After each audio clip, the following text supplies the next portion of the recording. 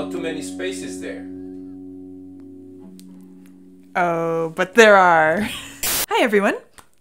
This is my in-depth look at Empty Spaces from the Wall album. And it's significant that this song is linked, musically linked, both beginning and end, to that which comes before and after it. We could even say that it's not really a song in itself, more of a transition, even a non-entity, which is kind of a cool idea to play around with in this idea of empty spaces. And it wouldn't be musically wrong to treat it as so transitory in nature as to be undeserving of its own episode in this series. But I have chosen to give it full attention on its own. Perhaps it's my bias as a musician. I am reminded of the famous quote, often attributed to Debussy, that it is the spaces between the notes that make the music. You can recognize this in any performing art. It could be music, it could be dance, or let's say take figure skating, for example. What is so impressive about a series of gravity-defying jumps and spins? Well, sure, of course, it's a technical and athletic feat of accomplishment, but when you watch a skater who's given attention not only to the technical elements and the physical development in order to be able to achieve those athletic impossibilities, to a skater who has given attention to developing the transitions between those elements into a work of art themselves, then suddenly the whole performance rises to a higher level. And it's the same with music. Practically anyone can work out the technical elements of, say, rattling off a flashy string of notes at machine gun pace and laser precision. But the moment we take our attention off of the notes and begin to focus on what happens between them, how can we sculpt the transitions to enhance, no, even to become the music? Then we begin to get closer to a real work of art. And as a musician myself, I am acutely aware of this, and I can confidently say that this is the most challenging part of giving a meaningful, compelling musical interpretation. To forget about the notes and give attention to what lies between them. And so it is here with Empty Spaces. Let's give this transitory space some close attention and see what it is that we can find within it that will enhance and even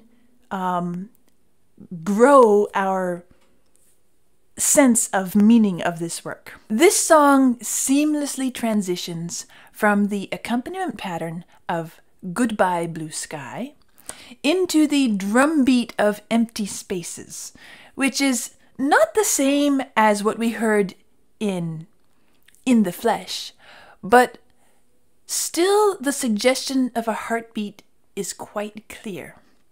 But this time, it sounds like an adult heart rather than the muffled heartbeat of an unborn baby that we're catching maybe through a stethoscope. This time, it sounds like the constant thumping in our ears, as if our own heart is the only one in existence, ever present in our consciousness, as one wanders through the airport or train station or other empty space. A place of connection, travel, coming and going, and yet a place of utter loneliness and lack of anchor. A place which is meaningless unless one possesses within his or herself purpose and direction. An airport is a place which could and should be the means of transporting us up into the blue sky, to adventure, opportunity, fulfillment, and yet it is a place in which, when you look up, there is no sky at all. It's hollow, empty, a sort of no man's land. One can even exist there for years without any documents, without belonging anywhere to anyone, without even having a country to call one's own. And then we hear the haunting, lonely melody enter, which is actually a melodic motif we've heard multiple times already. The first time it appears very briefly in the intro to In the Flesh, a sort of first hint of what is to return again and again throughout the album. It's unestablished and hardly glanced at in that moment, but still it is there. It is also the same melody used in Another Brick in the Wall Part 2. But now in Empty Spaces, it is slowed way down. You might recognize this.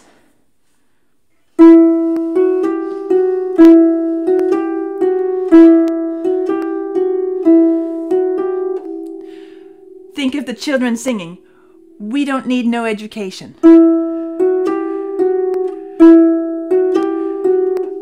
And so forth.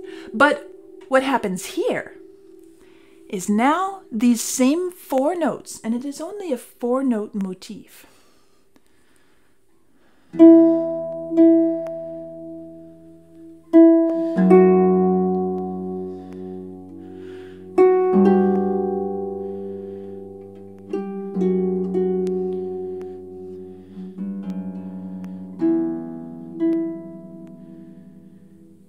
The same 4 notes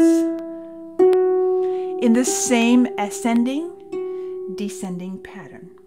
And those 4 notes, 1, 2, 3, 4, are repeated over and over again in this Empty Spaces, just like they were repeated many times in Another Brick in the Wall Part 2. But the character and the quality is so musically different. When there's a recurring theme like this in a large musical work, that is, where this theme is always associated with a particular person, or idea, or situation, we musicians call it a leitmotif. I don't know if that was Waters' conscious intent when creating this music. In fact, after explaining what he felt the song was about in the 1979 BBC interview, he said, "On this level, the story is extremely simplistic. I hope that on another level, there are less tangible, more effective things that come through." Now, this statement might sound surprising at first. Essentially, he's saying that he's not able to articulate what he feels exists at a deeper level in this song, but he hopes that other people will be able to find it. That's sometimes the way it works with artistic creations. An artist is inspired. He knows that what he is producing encompasses a lot. He can feel that within himself as he's making his creation. He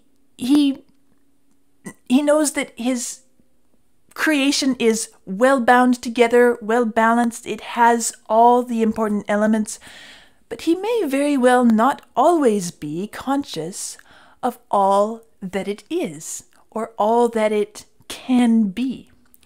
And so, of course, he hopes that others will be able to discover more of it, that it will speak to them in a way that goes far beyond the superficial level. I think this leitmotif is significant.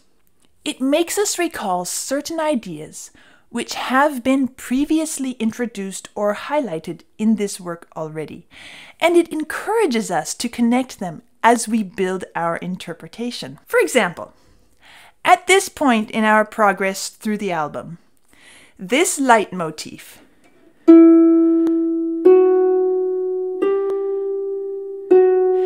has been emphasized most emphatically in Another Brick in the Wall Part 2. You'll remember it as the tune when the kids sing, "We Don't Need No Education." That entire song is built around this 4-note melody. And you'll remember that I emphasized the non-developmental, even intellectually deadening effect, which that particular presentation of the music communicates when I did my in-depth to that song, which a good many of you disagreed with, and that's totally okay. Now here, in Empty Spaces, we have another song built from the exact same motif.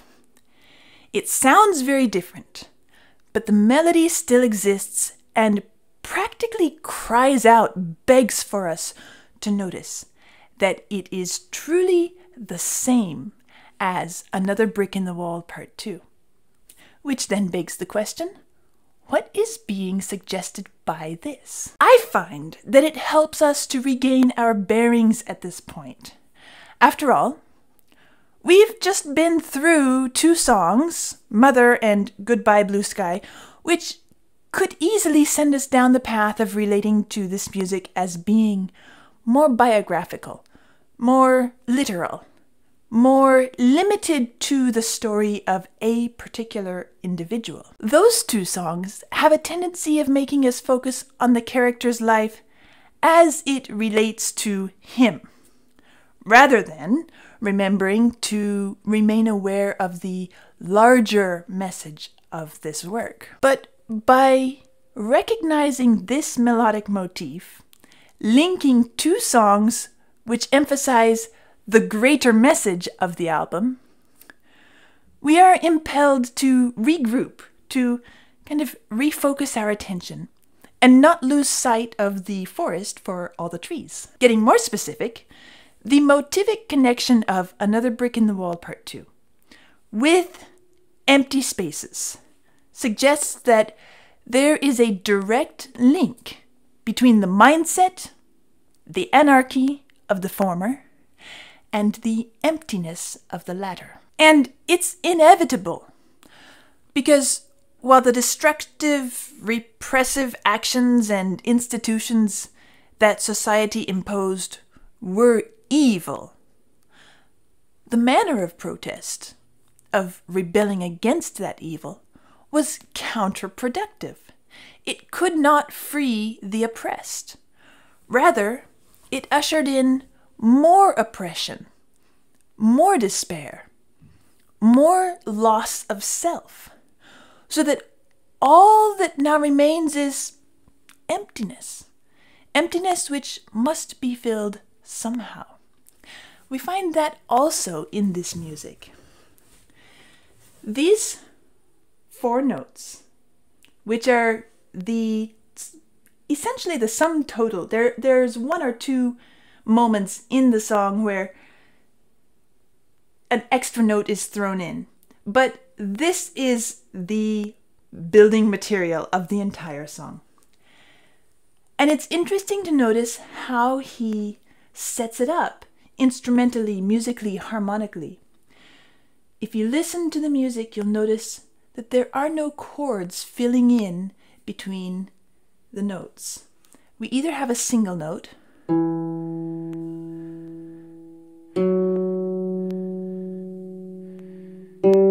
as we hear when it first enters before the voice comes in, but when it's first stated, or when we start getting more instrumentation coming, it comes as octaves.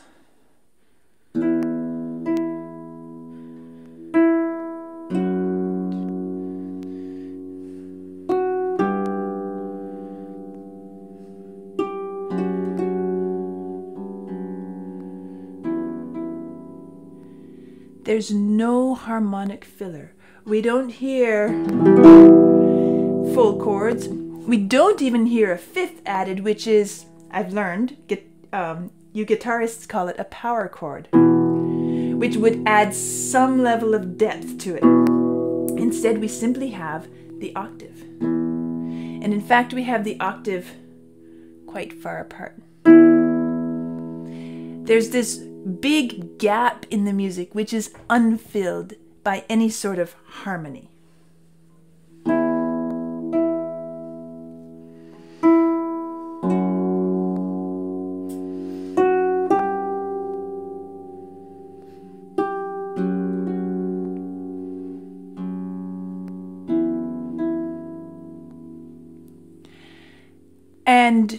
what this does is it leaves us, even in the music, feeling empty. There is an emptiness. And for me, it's interesting. I play piano and I play harp. I perform on both those instruments. And each instrument has its own sonic qualities. A piano octave, if you play a piano octave, it tends to sound fuller, and pianists often will double the bass or the melody in octaves in order to give a little bit beefier sound.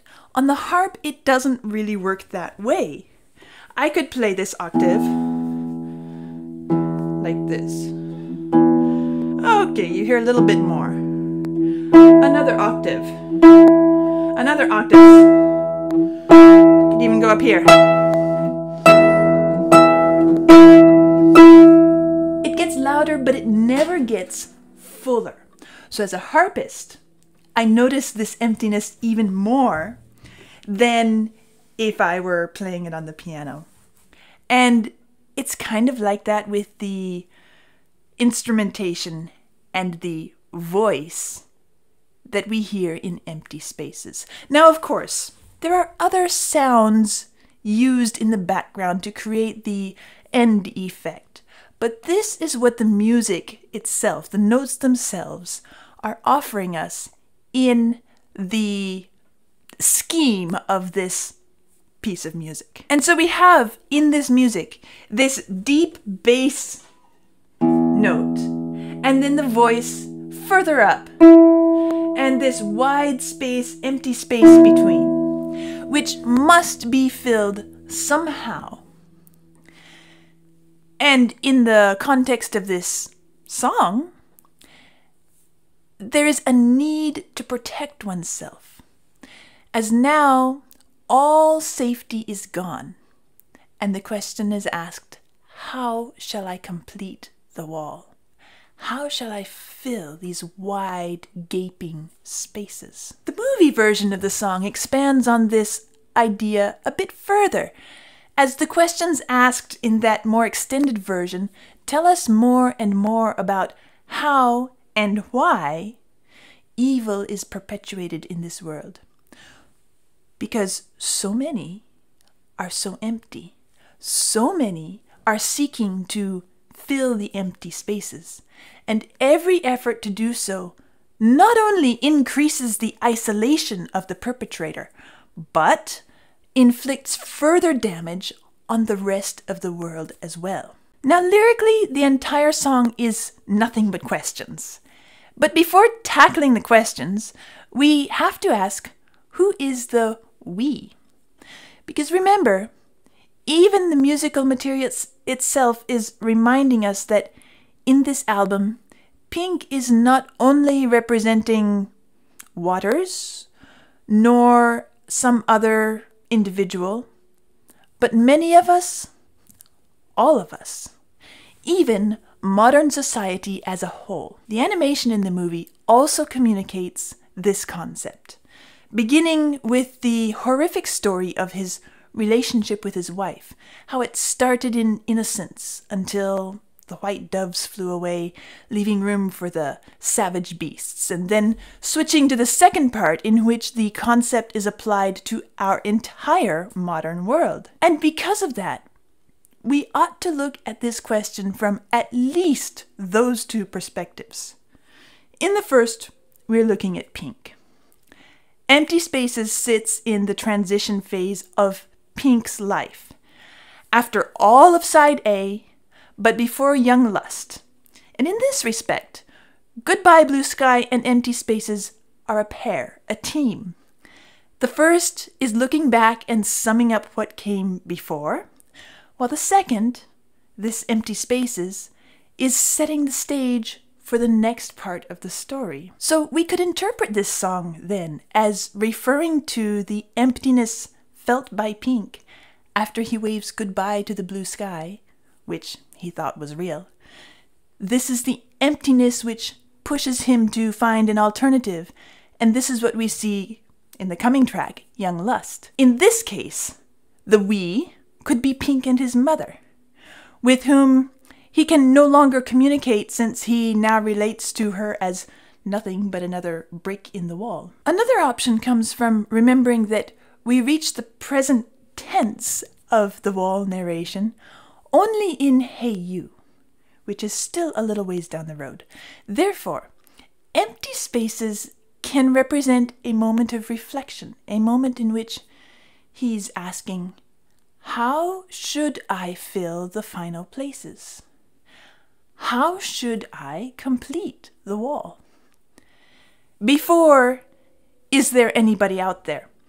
At which point the wall is completed and Pink is utterly isolated from the rest of the world. In this case, the we is Pink and his wife, which makes a lot of sense, really, if we are taking into account the various telephone moments that we've noticed so far, as well as remembering that the communication block is his wife's accusation towards him during the trial. When she says, you should have talked to me more often than you did, but no, you had to go your own way, right? So what was his own way? It was building the wall. When it comes to Pink's person and story, I tend more towards the second scenario as the best fit in the entire narration. The two questions in the lyrics are what and how to complete his ultimate goal, finishing the wall. It's communication and connection, where we used to talk, versus isolation, the wall. Pink's main problem here is what should he use to finish isolating himself? Communication has already been cut. We used to talk. But this now has left some empty spaces in the wall. And it's fascinating to notice how this wall manifests itself in so many different ways throughout the album. Sometimes we are made to visualize it as surrounding a person, cutting them off from everything all around. Other times we understand that it is between two people. And now here we understand that it is within an individual. In this case, the wall is not outside of him, but within him. Because these empty spaces are not outside of him, but within. These spaces are leaving him vulnerable.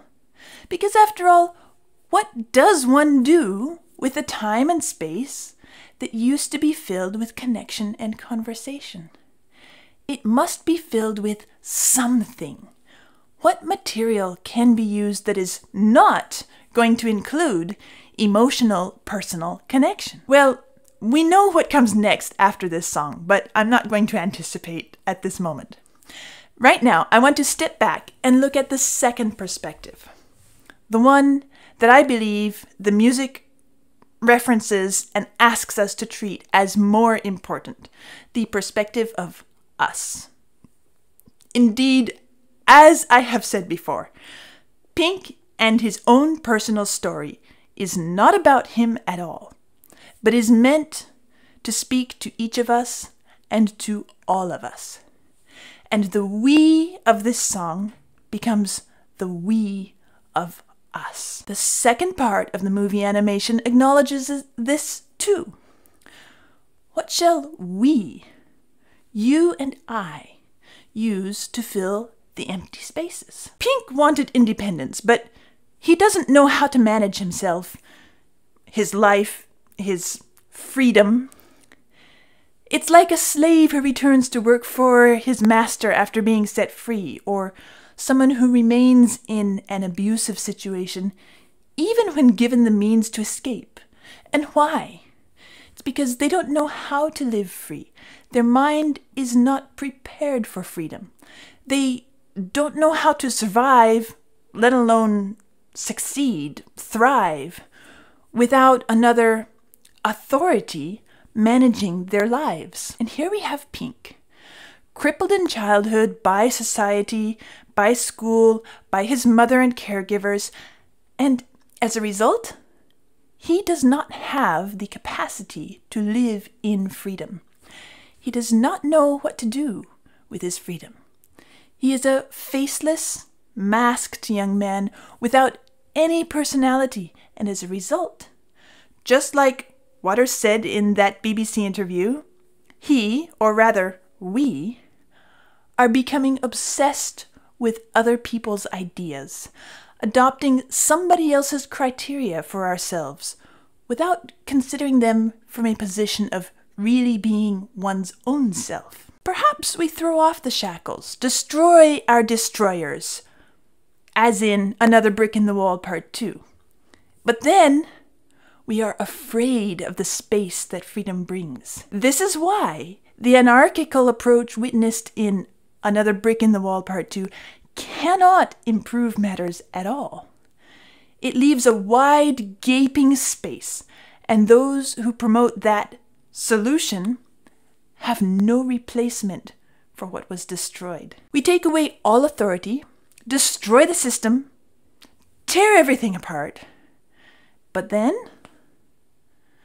very often with each of us, when we find nothing surrounding us to offer security, and we cannot conceive of life without security, much less a life in which we are responsible for our own way, in which we own ourselves, our choices, our actions, never passing the blame to someone else. We build a wall to hide behind, out of whatever material we can lay our hands upon, and we exert all our energy.